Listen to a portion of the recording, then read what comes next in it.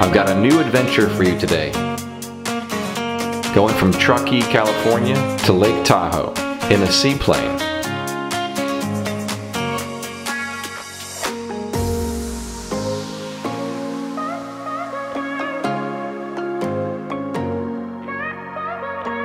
Alright, something very different for me anyway, and just there's an opportunity here for an experience. I'm going to take it. So I'm here with Kevin Sloan, and he is with Fly Truckee here in Truckee, California. And we're going to go for a flight a little while in a float plane, which I've been in a seaplane, of course, before, but I've not been in a float plane. So there's a whole bunch of new experiences this week for me. So I appreciate that. So we'll give you a quick tour of Kevin's plane and what he does.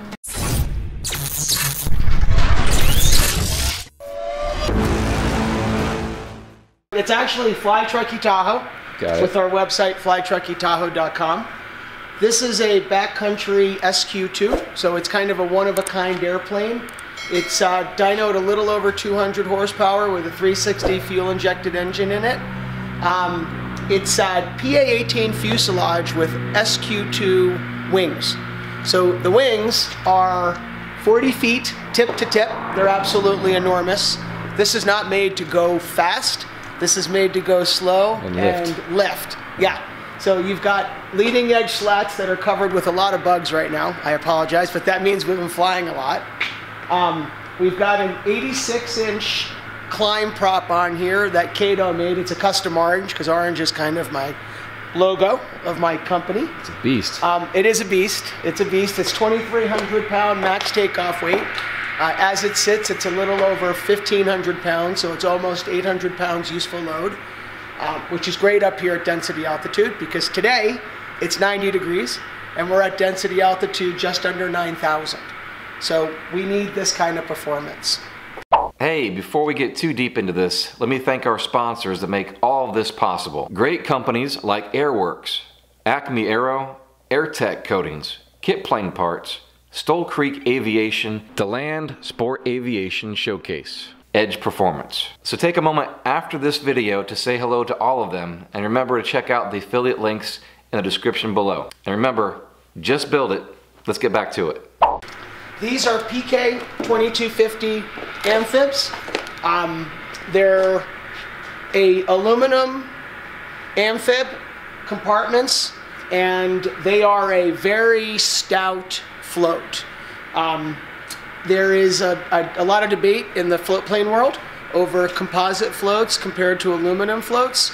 For the kind of flying that we do here in Tahoe, we get what I call big water swells. So even when it's glassy, we get big swollen water.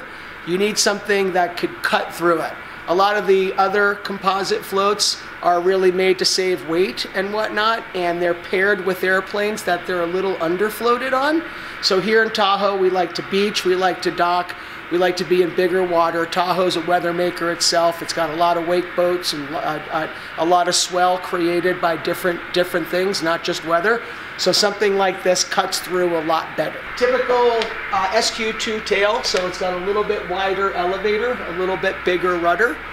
Fairly large flaps, not as big as the Fowler flaps, but as you can tell, if the wings are 20 feet aside, the flaps are a little more than half the size of the wings.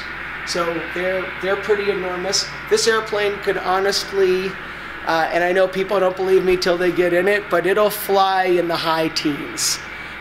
It's pretty extraordinary. Wow. Inside, it's a little dirty in the windshield, but it's got a glass dynon panel, so it's modern, so to speak, compared to not your grandpa's Cub, but it still flies like a traditional Cub. Real honest, real easy, real fun. All right, so we're gonna go do some flying. Not sure where exactly we're gonna stop off at, but anything's fun on an airplane, right? Somewhere where the scenery is spectacular.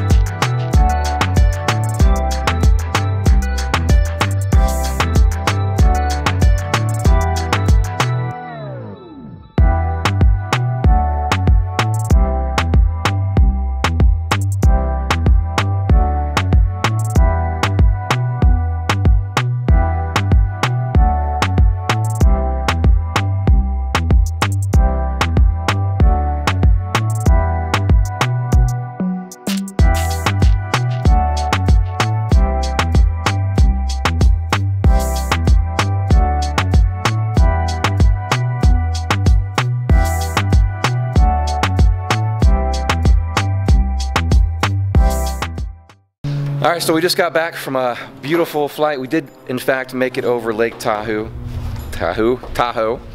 We did make it over Lake Tahoe, which is amazing. So if you're ever in this area or plan for a trip out here, do it.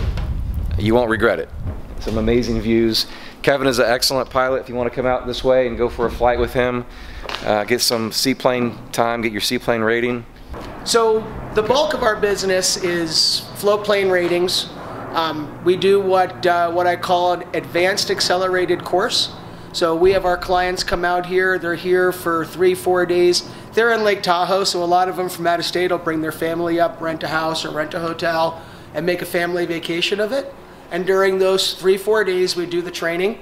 The training culminates with a check ride with our DPE that we use directly, that we created this program with actually, and they leave with their new seaplane rating. So it is a boutique niche rating. A lot of people do it as a flight review or a notch on the belt. Some come for the commercial aspect of it, but most come because they're flying in Lake Tahoe and an absolute beautiful, incredible area. And I gotta say, if you're ever looking for a float rating, there isn't a better place in the world to do it. So this is actually what you train in over here. The other one, as you mentioned, is your personal experimental aircraft. Mm-hmm. All right. Yep. So this is a 2006 Cub Crafters Top Cub. This is certified. This is what we do our ratings in. It's an incredibly honest airplane, easy to fly, 180 horsepower. Max gross weight's also 2,300 pounds, and useful load is just under 800 pounds. This one sits on whip 2100s, so a little bit smaller float, but that's because this airplane is not quite as stout as the other experimental. This one is also based on a PA-18 fuselage, and back in the early 2000s, Cub Crafters started, before they did the Carbon Cubs, started the rebuild of PA-18s and got them certified from a PA-18 to a CC-11, and that's what this is, also known as a Top Cub. Nice. And if Kevin looks a little green, it's because he is. There's some green panels in the door that's shining green tint on all of us here. So I can open that if you want. No, it's fine. Yeah. This one, unfortunately, being certified, fortunately or unfortunately, you don't have as much leeway to do things as you would on experimental. But we've got the VGs on it, no leading edge slats, plenty of bugs to show that we've been using it quite a bit. Again, from a training standpoint, it's a Cub. It's about as honest of an airplane as you can get. When you put it on, it does what you ask it to do. Nice. Thank you, Brian. We sure appreciate you coming out and joining us. All right. Give us a call. Remember to like and subscribe. Check us out on Facebook and Instagram, and we now have a podcast on a separate channel called EAC Aviation Podcast, available also on iTunes, Podbean, and Google Play. I'll see you in the next episode. Thanks for watching.